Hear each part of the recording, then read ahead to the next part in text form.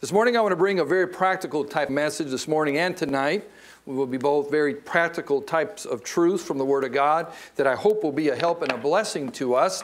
I want to bring a message here out of James chapter number 1, how to defeat temptation. How to defeat temptation. Father, I pray you bless in our time together here as we open up the Word of God and break the bread of life. Father, we're thankful for the truths we have in the Bible to help us where we live every day. These are not just truths that will help us for eternity, though they're there in the Word of God. But I'm thankful you give us life-giving truths to help us as we live for you in the day and time in which we do. I pray you bless. In Jesus' name, amen. In the long history of con artists, George C. Parker holds a special place of dishonor. He is remembered as one of the most successful and daring swindlers in American history.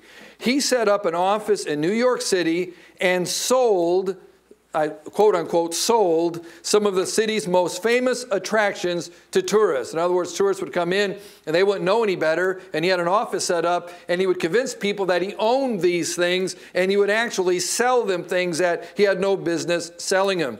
His favorite and number one object that he sold over and over and over again to many people, he sold the Brooklyn Bridge. But he also sold the Statue of Liberty. He sold Madison Square Garden. He sold Madison Square Garden, and there was one occasion where he sold someone Grant's tomb. He produced elaborately forged documents and deeds to convince his targets that he was a rightful owner of the landmarks that he was selling. Parker was so persuasive that on more than one occasion, police had to come in and explain why the new owners of the Brooklyn Bridge could not put up toll booths to collect money from those who tried to cross. After his third conviction for fraud, Parker was eventually sentenced to life at Sing Sing Prison in New York, where he spent the last 8 years of his life. He dishonestly made a fortune preying on people who foolishly believed his empty words. He not only was an expert salesman, but he realized that many people were gullible, and he could use that gullibility to his advantage. Now, this type of deception is at the heart of temptation. Getting something that you have no right to have at a price too good to refuse. Getting something you have no right to have at a price too good to refuse. And then later on discuss the terms and conditions after the purchase is made. See, the devil is a master of exploiting the gullible and self-serving nature of sinful men and sinful women. I think of this talk about temptation. A minister parked his car in a no parking spot, and he left a note on the car saying, "I have circled around the area 10 times, and I could not find a parking space. I am going to be late, and so I am parking here." And then he wrote, "Please forgive us our trespasses." The police officer found this note, and he left a citation for this preacher's mistake of parking, and also wrote a note for the minister. When the preacher came back to his car, he found the note saying, "I am a police officer. I go around this block for 10 years, and if I do not give you a ticket, I will lose my job. Lead us not into temptation." Amen. A little bit of tit for tat. Now, we're going to talk about temptation this morning, and we understand that it's something that's common to all of us. But it is very quickly, and this is not my message, but I do need to point out that it's important to know the difference between temptations that are designed to strengthen our faith, that come from God, outside in, and temptations that are designed to sabotage our future. These are devil-related, and they work on our inside, trying to cause us to do what is wrong. If you notice in chapter number 1, verse number 2, there are good temptations where God allows there to be temptations or trials upon our lives to strengthen our faith, to trust Him more. "My brethren, count it all joy when you fall into divers or various types of temptations, knowing this, that the trying of your faith worketh patience, but let patience temptations have her perfect work, that you may be perfect and entire, wanting nothing. And if you notice in verse number 12, same chapter, blessed is a man that endureth temptation, for when he is tried, he shall receive the crown of life, which the Lord hath promised to them that love him. Now these are good temptations that God allows into our lives, or trials, to cause us to lean on him more, on us less, and experience the power of God in our lives. But now verses 13 through 15 are not these types of temptations. Let no man say when he is tempted, I am tempted of God. Now these are the sinful types of temptations, trying to lure us into getting that which we have no right to have, or do that which we have no right to do because it's too easy or the price is just too good. But every man is tempted, the Bible says, when he is drawn away of his own lust and enticed. Then when lust hath conceived, it bringeth forth sin, and sin, when it is finished, bringeth forth death. I want to bring a simple message this morning from the Bible, how to defeat temptation. Let me say, number one, and these are temptations that are designed to sabotage our future. Number one is acknowledge the reality of temptation. If we're going to defeat temptation, we need to acknowledge the reality of temptation. If you look at verse 14 where the Bible says, but every man is what? Tempted. Every man is tempted. A young priest was serving in the confessional booth for the first time and was being watched over by an older priest. At the end of the day, the older priest took the young man aside and said, because he was wondering, how did I do? And he said, well, he said, you did okay, but please, when a person finishes confession, you've got to say something other than wow. What happened is this young priest had not realized how common sin is. But folks, we understand sin and temptations are real. They're real. One person said it this way: you will be tempted. The kinds of temptations may change. Candies for kids, sensuality for the young, riches for the middle-aged, and power for the aging. The evil one can ring the changes with greater skill than any advertising agency. He knows the Achilles heel of every microbe. You will be tempted continuously. You will be tempted ferociously at times of crisis. Jesus himself was tempted at all points as we are, that is, to commit adultery, to steal, to lie, to kill, and on, yet without sin. Therefore, temptation itself need not dismay you.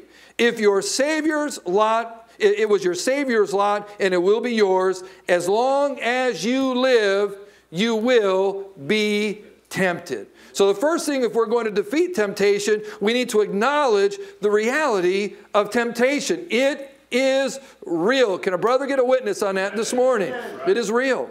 1 Corinthians chapter 10, verse 13, the Bible says, there hath no temptation taken you, but such as is common to man. In other words, all of us are tempted very similar. Now, we may not believe that to be true, and that's what the devil wants you to believe. He wants you and I to think that either A, we are not really tempted, or but honestly, we know we are. We all get tempted. That's the way the devil works. But he wants us to think somehow or another that you are unique and that you're the only one that faces certain battles, and that's simply untrue. Oswald Chambers rescues this concept of temptation from its totally negative environment when he writes these words in his classic devotional, My Utmost for His Highest. Here's what he said. The word temptation has come to mean something bad to us today, but we tend to use the word in the wrong way. Temptation itself is not sin. It is something we are bound to face simply by virtue of being sinful humans. Not being tempted would mean that we are already so shameful that we would be beneath contempt. Temptation is not something that we can escape. In fact, it is essential to the well-rounded life of a person. Beware of thinking that you are tempted as no one else. What you go through is the common inheritance of the human race, not something that no one has ever before endured. God does not save us from temptation. He sustains us in the midst of them. Amen. Here's what the devil does. He tempts us. Amen. We do what's wrong, and he tells God on us. Right. And he makes us think we're the source of the temptation. He tempts us we do what's wrong, he tells on us. And he makes us feel like we are the ultimate source of the temptation. Hebrews 2:18, the Bible says, talking about Christ, for in that he himself has suffered being tempted, he is able to succor or nourish or sustain them that are tempted. So how can we defeat temptation? Number one, acknowledge the reality of temptation. Number two, assume the responsibility for temptation. We need to secondly assume the responsibility for temptation. Notice, if you will, verse 13. Let no man say when he is tempted, I am tempted of God. For God cannot be tempted with evil, neither tempteth he any man. But every man is tempted when he is drawn away of his own lust and enticed. Will Rogers, a cowboy of many years ago, said, there are two great movements in the history of America. The first is the passing of the buffalo, and the second is the passing of the buck. We like to do that, don't we? We like to pass the buck. It's not my fault while I mess up. It's not my fault while I do wrong. It's not my fault while if a person is engrossed in sin and overcome with sin or fighting bitterness or anger or whatever the sin might be. It's always somebody else. You ever notice that in our day and time? It's always somebody else. There's always an excuse. A Christian writer had this to say on the subject. We cannot exaggerate the harm that has come to individuals from the teachings of Sigmund Freud, that those who misbehave are simply sick. We do not hold people responsible, after all, for catching the flu, or measles, or having cancer. We have hospitals, not prisons, for the physically sick, simply because they bear no moral blame for their illness. The reprehensible Freudian implication is clear. If we are not responsible for physical illness, why should we be blamed for crime or symptom of mental illness?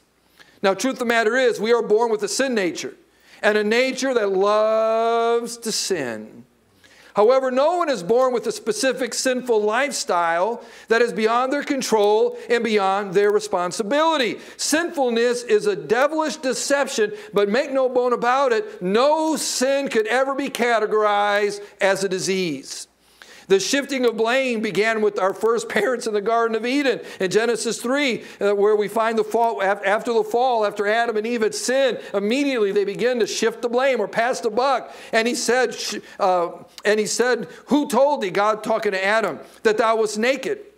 Hast thou eaten of the tree whereof I commanded thee, and that thou shouldest not eat? And the man said, well, the woman whom thou gavest to be with me, she gave me of the tree, and I did eat. It's her fault. And the Lord God said unto the woman, well, what is this that thou hast done? And the woman said, well, it's the serpent that beguiled me, and I did eat. Now, I never want to feel sorry for the devil, right? I never feel sorry for the devil. This is the only place in all of the Bible where I come, maybe a microcosm, at least feeling a little bit sorry for him. Now, he's the culprit of all of it. So you got Adam who sinned, he said, it's her fault. And Eve who said, it's the devil's fault. And then God looks at the devil, and who's he going to blame? You know, it is his fault, right? But the idea is that each one of us needs to take responsibility for temptation. In 1 John chapter 1, the Bible says, if we say that we have no sin, what does the Bible say? We deceive ourselves, and the truth is not in us. If we confess our sins, he is faithful and just to forgive us our sins and to cleanse us from all unrighteousness. If we say that we have not sinned, we make him a liar, and his word is not in us. Oh, the devil's a master of saying, it's really not that bad of a sin. And really, is it a sin? Really, is it wrong? You want to do it, don't you? You want to have it, don't you? It's right there within reach, don't you? No one will ever know. No one will ever find out. That's a lie, he would say. That's just a lie. You know, it's something the devil makes you sign a contract, but he won't let you read the small print. And then when the consequences come, the devil says, I didn't tell him to do that. Matter of fact, he goes a step farther. He reports us to our higher authority. So how do I defeat temptation? Number one, acknowledge the reality of temptation. Number two, assume the responsibility for temptation. And then number three, anticipate the routine of temptation. We can anticipate the routine of temptation. One writer said, people don't lead moral lives one day and have an affair the next. It may appear that way, but it is a process. The process is often overlooked because some stages are not obvious to us, the viewer, and thus they are difficult to detect. That's why it seems to happen overnight. Any of us could be in the process right now. None of us are immune. The earlier danger signals can be detected and responded to, the easier it is to change direction. If you love potato chips and know that you can't stop eating them until the bag is empty, you are better off to never take the first bite. Some steps on the road to immorality are not wrong in and of themselves, yet those very steps may be the first potato chip for some people. Now, I read this person. I almost didn't share that. Why? I love potato chips. And that one hits close to home. So what's the routine of temptation? You know, it's very predictable and it's common. The routine for you is the same for me. It's the same for all of us. Isn't that amazing? We are all unique, completely designed, divine design. But the devil uses the same exact strategies on all of us. Yes, sir. But yet he makes us feel like it's unique. But it's not. There's a pattern. Yes, sir. Step number one is enticement. Step number one is enticement. Notice verse 14 where the Bible says, but every man is tempted when he is what? Drawn away of his own lust and enticed. The bait is placed near the Christian. The bait is placed near the Christian. In Mark chapter 7, Jesus said this about man in verse 21 through 23. For from within, out of the heart of man, proceed evil thoughts, adulteries, fornications, murders, thefts, covetousness, wickedness, deceit, lasciviousness, an evil eye, blasphemy, pride, foolishness. All these things come from within and defile the man. See, the desires or yearnings we experience are not in and of themselves wrong. God has created the earth and all that is in it for our enjoyment and pleasure. What is wrong is that we often try to satisfy our cravings in ways that are inappropriate or unhealthy and are certainly contrary to God's word and God's will for our lives. Entice belongs to the world of the fishermen and means lured by bait. Homer Kent summarizes the being drawn away and enticed this way. He said, combining both concepts and viewing them as metaphors of a fisherman, one can visualize the fish being aroused from its original place of safety and repose and then being lured to the bait that hides the fatal hook. So we have enticement. Step number two, entrapment.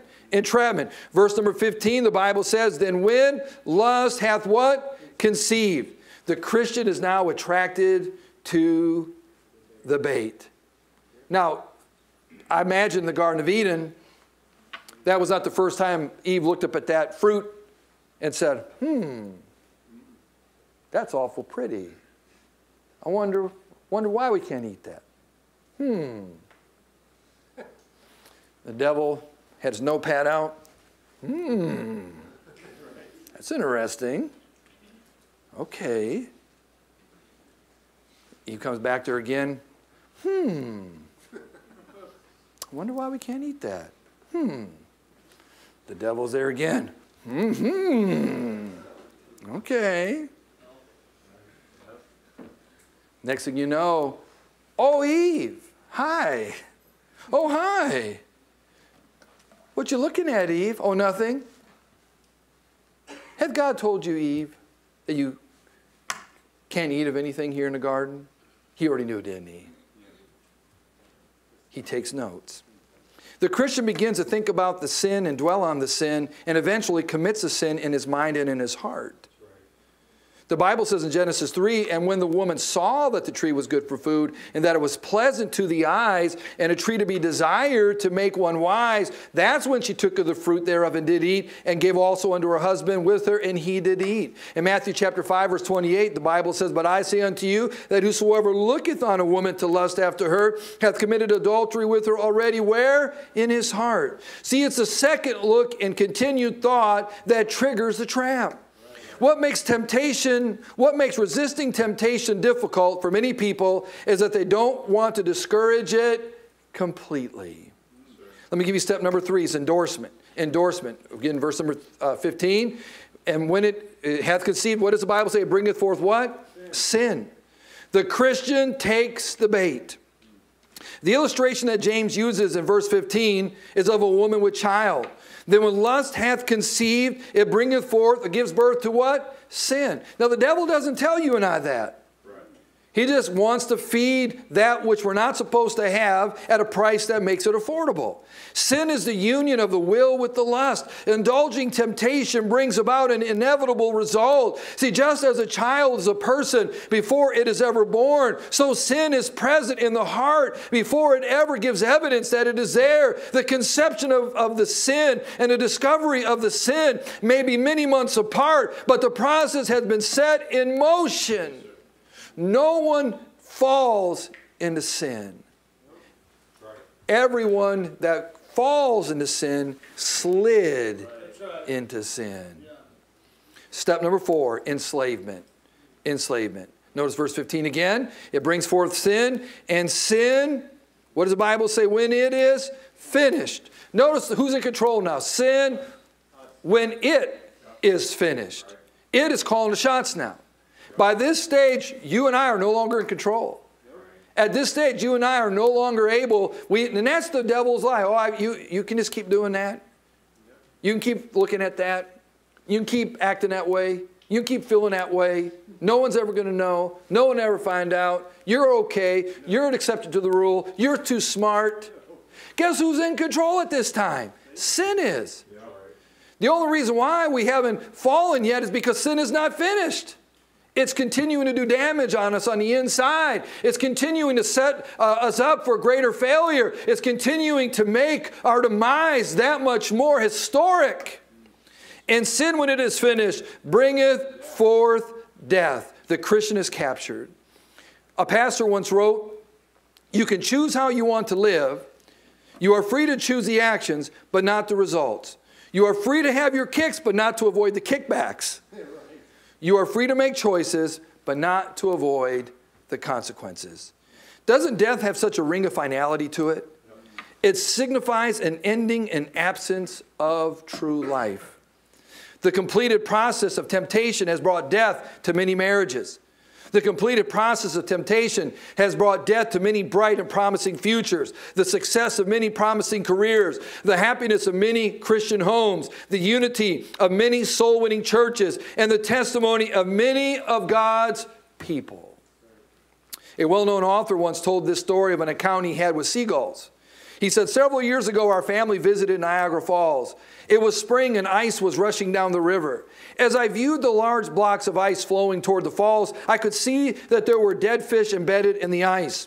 Gulls by the score were riding down the river, feeding on the fish. And as they came to the brink of the falls, their wings would go out and they would escape from the falls." He said, "I watched one gull, which seemed to delay, and wondered when it would leave. It was engrossed in the fish, despite the fact it was getting ready to head over the falls.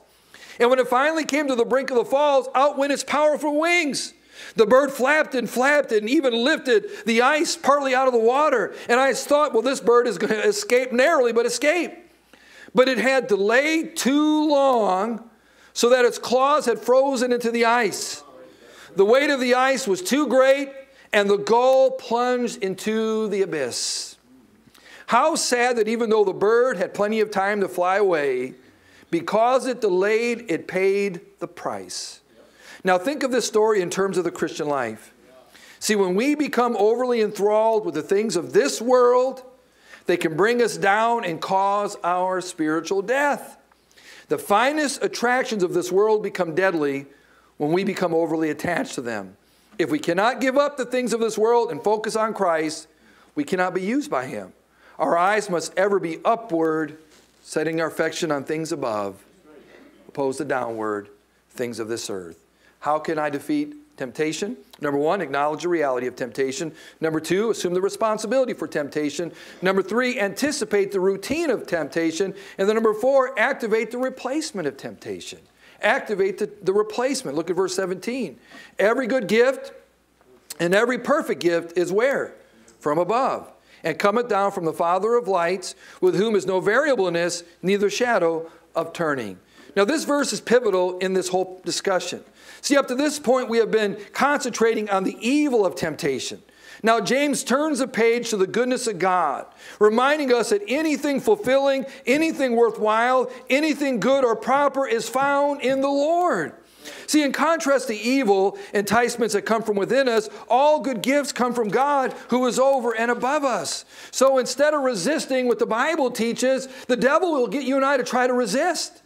He'll try to get you and I to have a New Year's resolution once again and try to, I'm going to make up my mind. This is the last time. I'm not going to say that anymore. I'm not going to go there anymore. I'm not going to do that anymore. I'm not going to think this anymore. It's all done. It's all over. I've made up my mind. It doesn't work. He'll even get behind your back and say, you got that right. You make up your mind and you stop doing this. You know why? Because he knows in the flesh we can only stop for so long, but we've not really got the answer yet. We're still working against him in the flesh, and what he's going to do is wait for us to get weak again or think we're strong. And then he's going to catch us off guard, and then we're going to fall even farther than we were before, and now we're completely ashamed and defeated, and we just give up, and now he has you. So instead we refocus. We refocus. We don't resist. We refocus. We should not only refrain from thinking about gratifying our desires, don't miss this now, but should also avoid thinking about not gratifying our desires. Do not give this any thought at all, period. Let me show you what the Bible teaches us. The way to deal with temptation is not to grit our teeth and make up our minds that we will not do a certain thing. The key is to fill our minds with other things. Philippians chapter 4, verse 8. Finally, brethren, whatsoever things are true, whatsoever things are honest, whatsoever things are of just, whatsoever things are pure, whatsoever things are lovely, whatsoever things are of good report, if there be any virtue, and if there be any praise, what does the Bible say? Think on these things. So I'm not trying to resist, I'm trying to refocus. And I'm not trying to not think of something, I'm trying to on purpose put in my mind that which should be there to begin with. Amen. See, sometimes the more you fight a feeling, the more it grabs you. What you resist in your own strength tends to persist in its own strength. See, we are saved by a power that is not only greater than our sin, but it is also greater than our temptations. Amen. Since temptation begins with your inner thoughts, changing your thoughts is the key to the victory. Good. I'll give you an example of this. Our dog, who is now in dog heaven, if there's such a place, Blessing, she was a little toy tot rat terrier.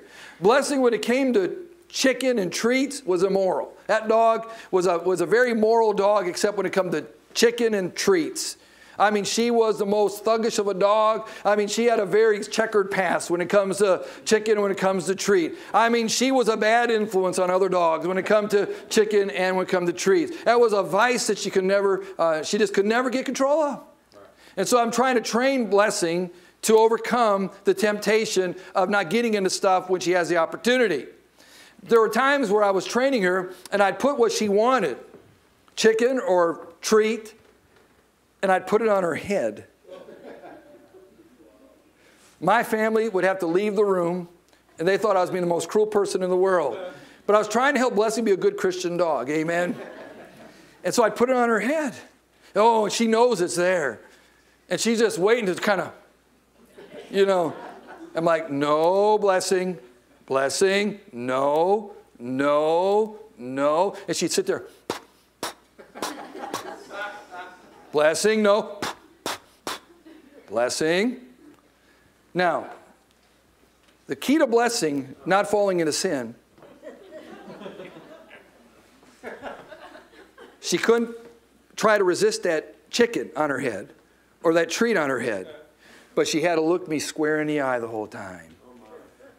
And as long as Blessing maintained eye contact with me, her master, so to speak, owner of a dog, she looked at me in the eyes. As long as she could stay focused on me, she forgot all about what was on her head. And when I said, okay, Blessing, then of course, she fulfilled the lust of her dog flesh and would eat the treat. See, think about this. What is the key for you and I? How many things does the devil put on our head? It's right there. is to make sure we stay in eye contact with the Master.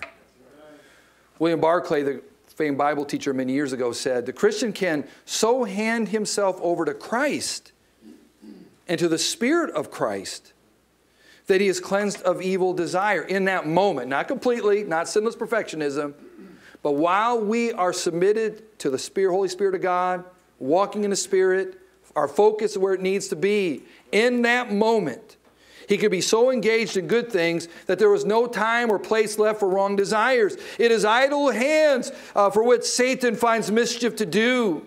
It is an unexercised mind which plays with the desire, and an uncommitted heart which is vulnerable to the appeal of lust.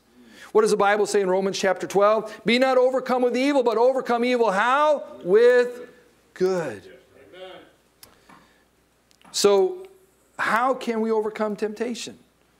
Acknowledge the reality of it, assume the responsibility of it, anticipate the routine of it, activate the replacement, and last of all, accept the reason for our temptation.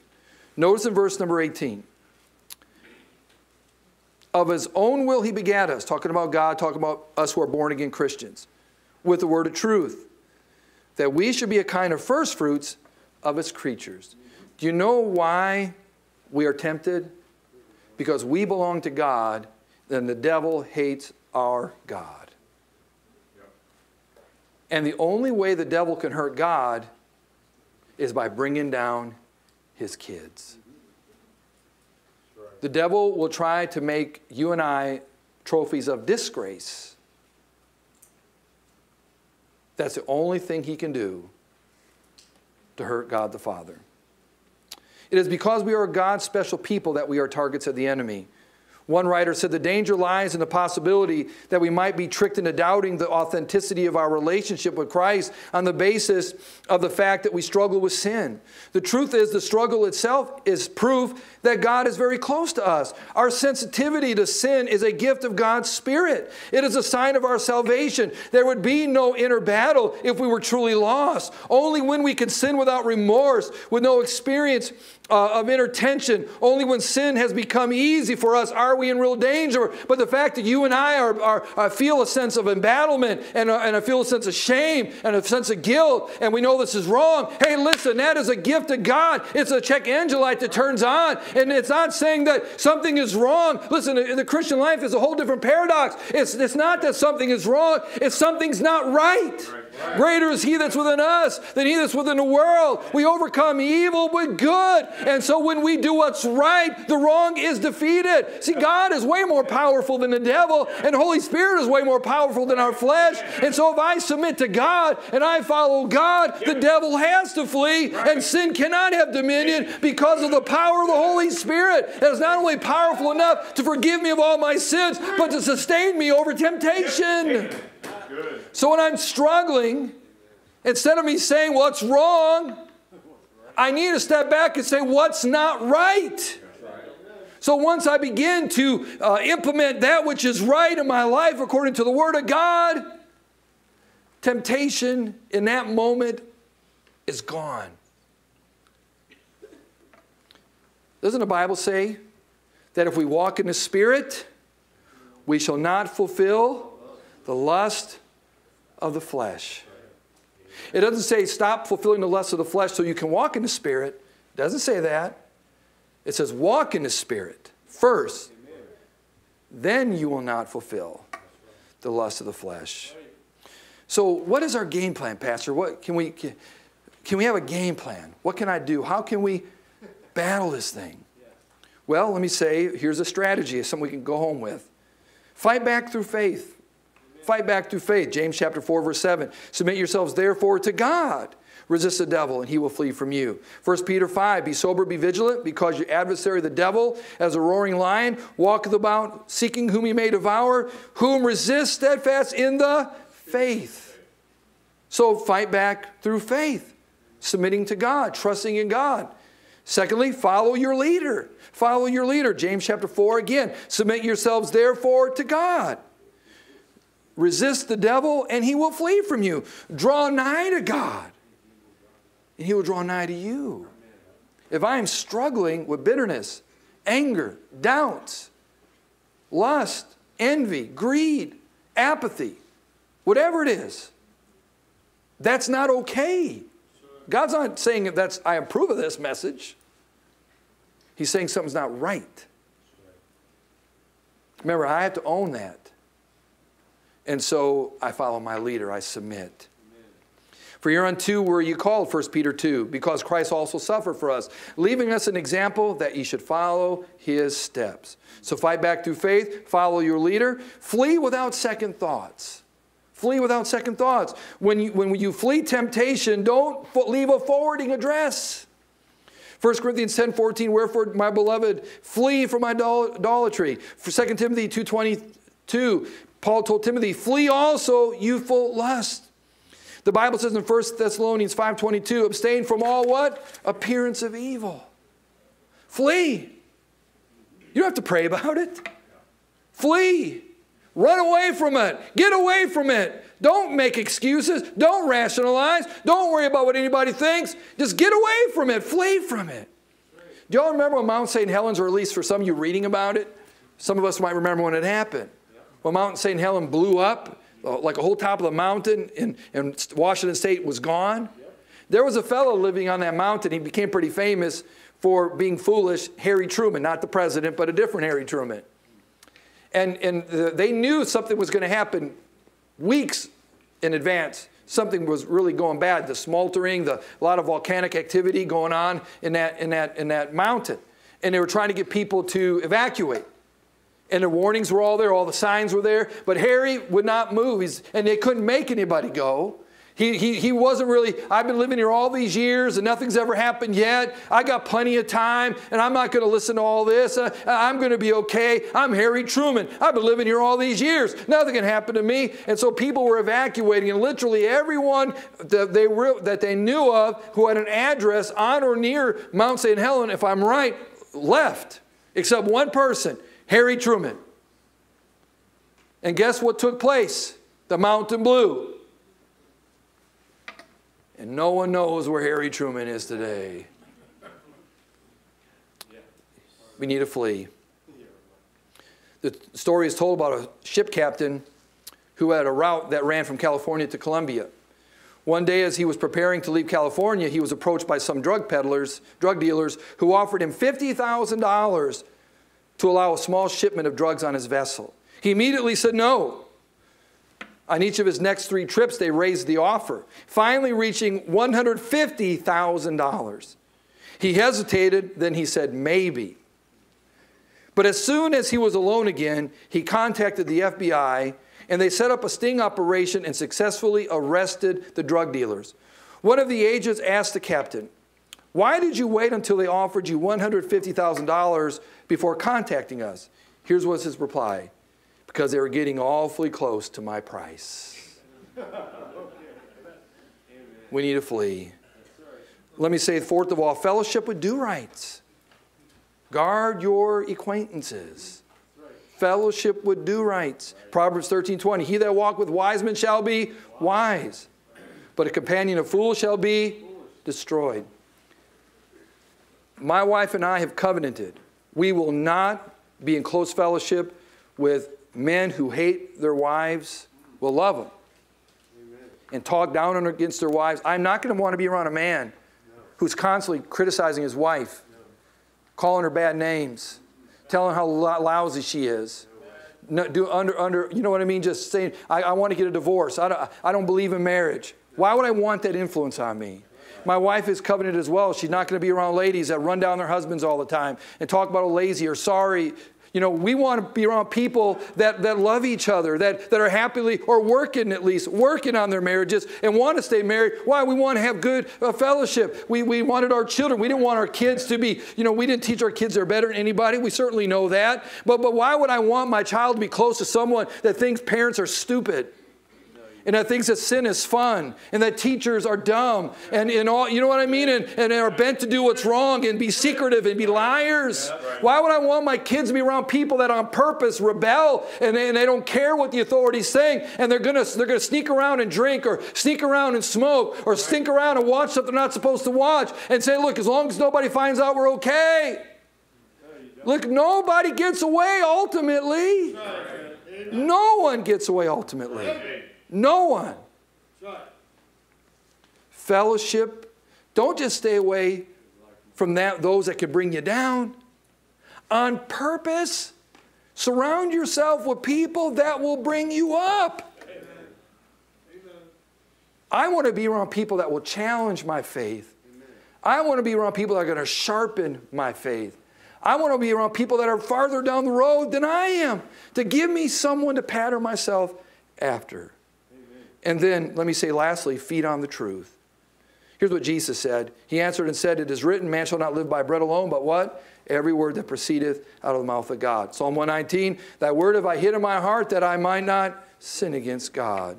Psalm 119, 103, "How sweet are thy words unto my taste, yea, sweeter than honey to my mouth." Faith comes by hearing, and hearing by what? The Word of God. I need to get in this book.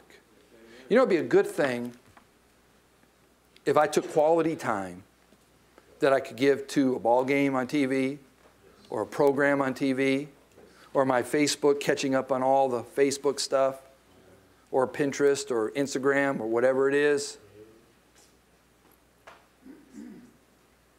Can I ever give that same quality of attention to the Word of God?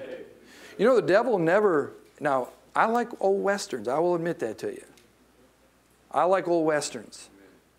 They're good Christian people. No, I'm just kidding about that. But, you know, the devil never... I never get tired when I'm watching a Western. I never get distracted. Right? But if I were to turn it off and start reading my Bible, all of a sudden my mind wants to wander. I have a hard time focusing, because the devil battles that. You know what? Sometimes it's good to do that which we know the devil's going to fight us doing. And we say, "God, by faith, because I love you, I'm going to do this. I'm going to feed myself with your word." So how to defeat temptation? Acknowledge the reality of temptation. Assume the responsibility for temptation. Anticipate the routine of temptation. Activate the replacement of temptation. And then accept the reason for your temptation. Many times the overwhelming presence of temptation is a spiritual check engine light in our lives. Any sound mechanic knows that the sooner a driver discovers why this came on, the better and less expensive the repair potentially. The strong presence of the negative in our lives is often a result of the absence of the spiritual positive. Here's what's amazing.